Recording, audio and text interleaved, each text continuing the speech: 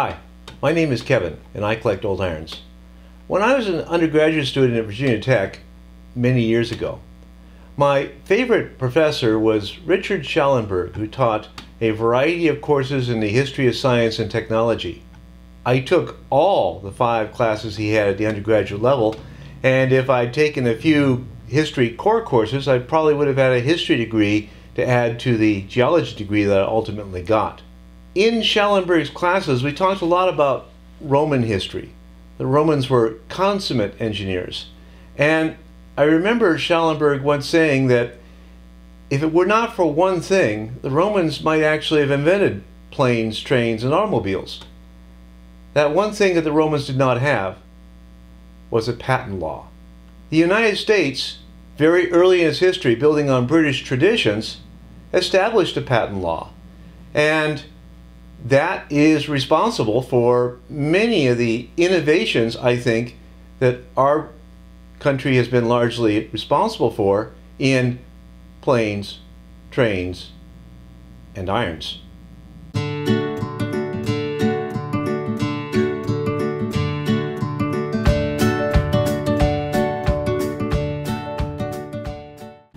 Patents are a significant way to track the history of old irons and other subjects as well.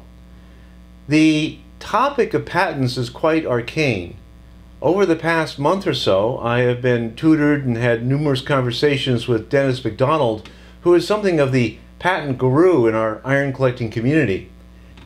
And I've learned a fair amount of the basics that I'd like to share with you, and I hope that as I learn more we can get a little deeper into this subject. The American Patent Office was established in 1790. Our country was issuing patents before it was minting coins. No patent was numbered until 1838, and much of that early history and the patent models associated with that were lost through fire. Over the period that most of these irons come from, 1860 to the 20th century, patents were valid for 17 years.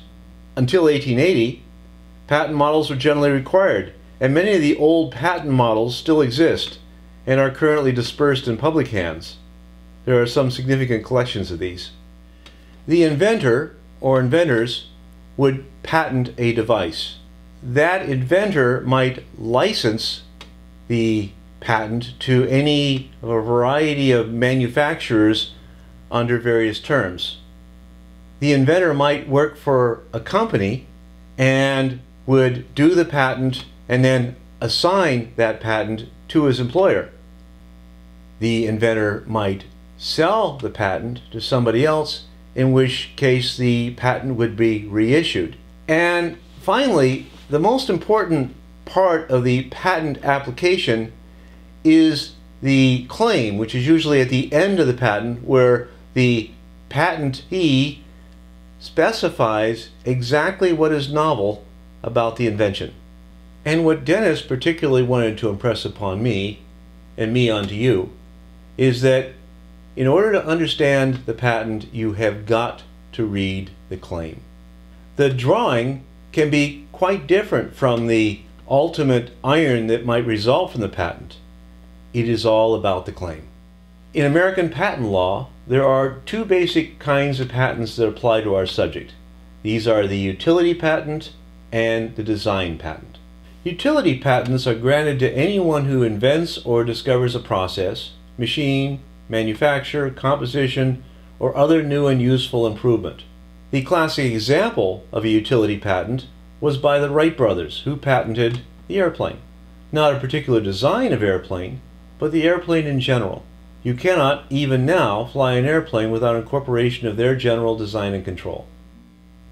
So let me here talk about several noteworthy utility patents that have significance in iron history, and then we'll talk about an interesting design patent. A good example of a utility patent applied to irons would be the John Kosler 1901 patent of a recessed slot in the base of the iron in order to press the fabric around a button. The design itself is remarkably simple. An iron includes a slot that can iron past both sides of a button, and the drawing merely expresses the idea. There was never an iron that looked like this.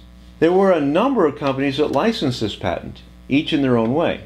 I do not actually own an example to show you here, but Dennis McDonald has written a paper about these impressive news, which includes a couple of photographs from Iron Talks, which I use here. Here, for example, is a picture of a Mrs. Potts style iron with one end opened up to include a slot. Nelson Streeter adapted this idea for a sensible sleeve iron. Both of these irons are fairly unusual, but not particularly expensive. There are, however, Potts and Sensible collectors who are willing to pay more for these than I am at the auctions. Here are two more unusual and rare irons that use this patent. One of these is a detachable handle iron from the Howell Company with a slot offset from the point of the iron.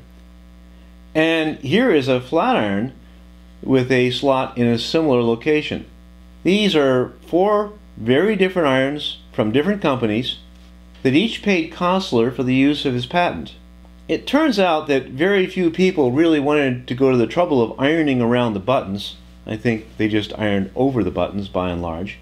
And so consequently, these irons are quite unusual. The latter two that I've showed I don't know what the values would be, but probably in the several $100s.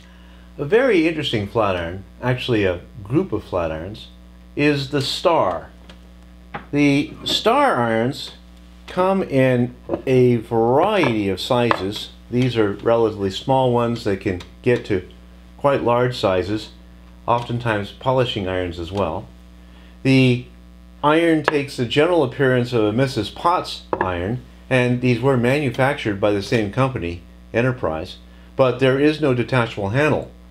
It does have holes in the handle, and if you look at these, you will very frequently see two patents given.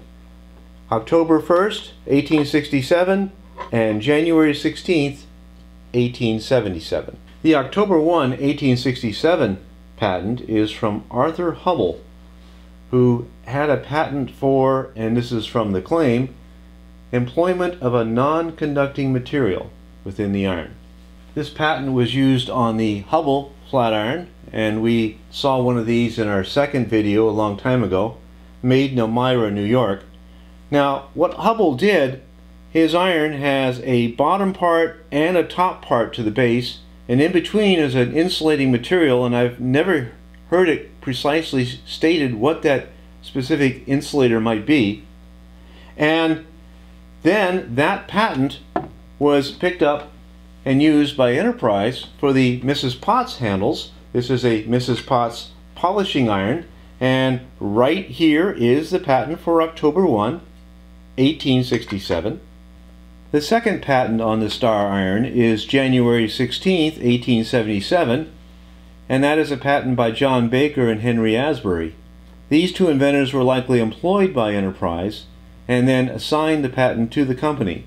That patent combines the insulator with a perforated hollow handle. I think this might have been a bit of a salesman's gimmick, for there were a lot of people that still liked using sat irons but wanted to use the latest Mrs. Potts style. And then that patent was carried on to the Star irons.